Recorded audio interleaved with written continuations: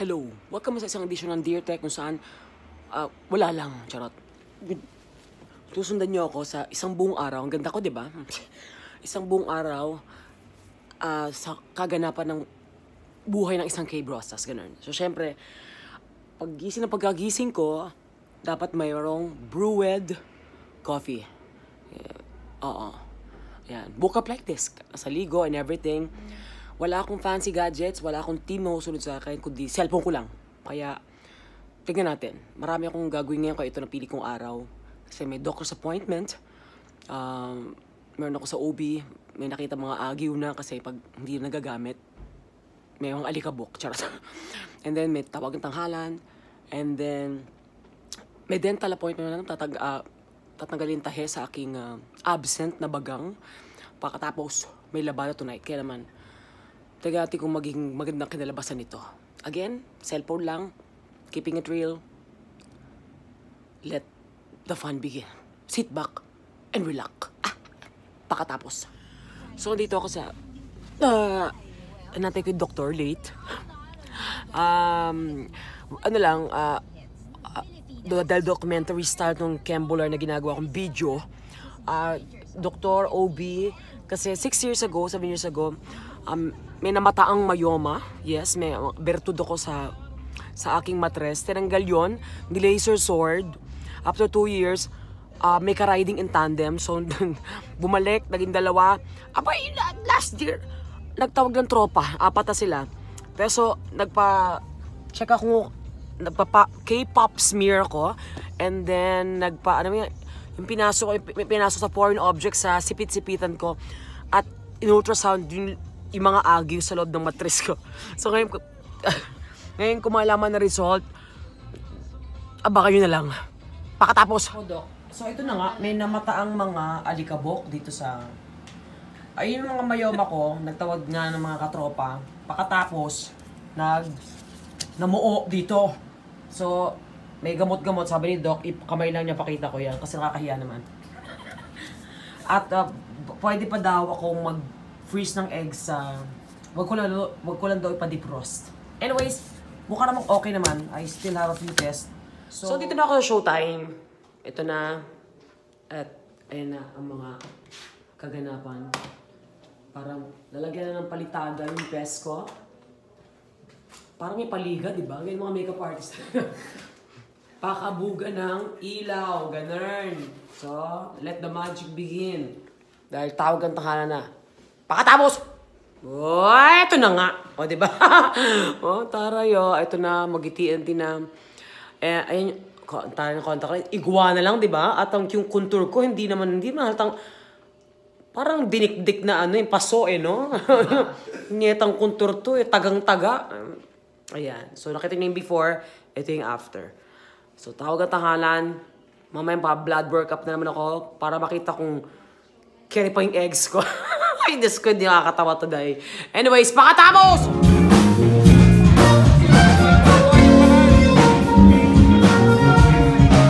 Pwede na kayo magtawag ang tanghalan!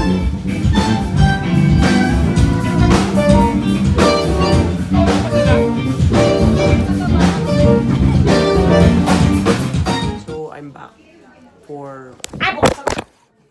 Ganda na sana. Ang ganda na sana. Teka lang. Nalaglag lang eh. Pero ma-under pa din siya. Kukunin ako ng dugo. Wala lang, trip lang nila. Hindi. Don't worry, I'm healthy as a horse. Yun lang talaga yung aking matres. Teka lang ha. Mag-1, 2, 3 ka kuya. Huwag mo binibigla. Ganon. So, after ng showtime, diretso ulit dito. Tapos pakatapos sa dentista naman. Ang ganda ng pagkatapo ng phone. So ngayon naman, ang ganda ng lighting. Aray ko, dito ako ngayon sa dentista para sa tatanggalin na yung tahe dun sa absent kong bagang na demonyo. Para makakain ako na maayos, makatoothbrush na maayos. Dito sa, of course, sa GIOZ. Ayan na, yun lang. Pakatapos. So andito naman ako sa corporate show, may show, basta may labada.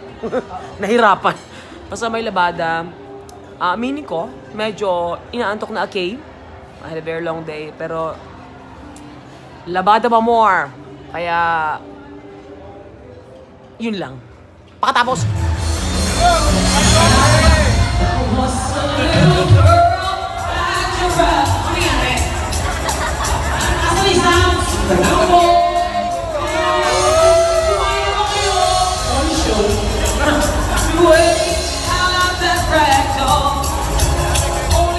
House na, pwedeng tanggalin yung paa ng ipis sa demonyo. Napilik mata na minsan paa nagagamba.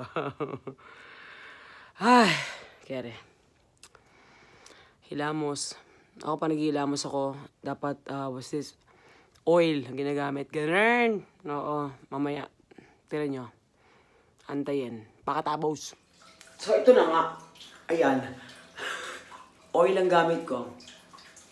Para sa mga waterproof, bulletproof na mascara and everything. Okay na yan. Matutulog na akong ganyan. Ang ganda, di ba? Teka lang ha. Kinakabahan ako. Baka malaglag naman yung phone ko. This time lang, parang nangyari kanina, baka dumiretso sa inodoro na demonyo. Siyempre, hilamusan ko yan. Huwag yan tanongin ko nung ginagamit ko. Pero sige na nga. Okay? Birds, bees, kuning-kuning. Meron ka dito nun. Oh, aray! At pumasok mata ko dahil hirap itong ginagawa ko ha. Next time nga, kukuha na ako ng team para pang may, pag naka-LL, pag nakaluwag-luwag. Pakatapos! So ayan ha. Tapos na, after maghilamos, naglagay ako ng moisturizer. Moisturizer ko yung The Farm. Pag sa gabi, nalagyan ko ito ng concentrated na vitamin C para pamabata, fetus na may kasamang inunan. Ganun kabata, charot. At nagaganto ako. Diffuser. Pag natulog, ang gamit ko lavender, tsaka, peace and calming. In-order ko to sa abroad. Young Living, if you wanna look it up, why don't you Google it just a little bit. At nag-diffuser ko lagi. Sa gabi, ito lang gamit ko. Sa umaga, iba. Sa pag nag-chill, iba-iba. Nag-explain. Anyways, to recap, ginawa ko po ito actually para sa sarili ko, i-document. Gusto ko lang share sa inyo kung mga nagkaganapan. Nagkataon lang. Buti wala akong UKG o umagang kay ganda. Kasi kung nagkataon, nagsimula ang araw ko ng 4 a.m. Nagsimula ang araw kanina ng 9 a.m. Nagkape, naligo, and then unang punta ko, doctor's appointment, yung aking OB. Yung nga, may nakita nga mga sapot. And then, nag-umagang kay ganda. Nagtawag ng tanghalan. Showtime. Tapos, bumalik ako ng clinic. So, OB ko kasi binigyan niya ko ng panibagong blood test para sa, gusto ko malaman kasi kung carry pa yung eggs ko. Malamang sa fallopian tube. Ano ako, manok? And then, nagpunta ng GAOC, dental clinic, para tanggalin yung tahe sa absent kumbagang. And then, naglabada sa Pasig. So, thank you Lord. Ngayon, bago matulog, kailangan natin magdasal. Sana po lahat may nang gagawin. Dasal para sa ibang tao. Kasi mas effective yan. And of course, world peace. Magpasalamat. Magkalimutan magpasalamat sa mga blessings. Humingi ng tawad sa mga nagawa natin, nasabi natin na hindi maganda, whatever. Sana po, hindi ko alam, wala akong tutunan sa ginawa kong video vlog na to, no? I'm keeping it real. Pasensya na po kung bakulit, ganito ko eh. So, walang gadget, wala akong team na sumusunod. Tinry ko lang, tapos try ko i-post. Sana wala mang violent reactions, no? Kasi wala akong ginawang masama. Pinangungunahan. Kaya naman, good night guys. And remember to smile because God loves you. Okay? Nakatulog. Hemweh, hemweh, hemweh.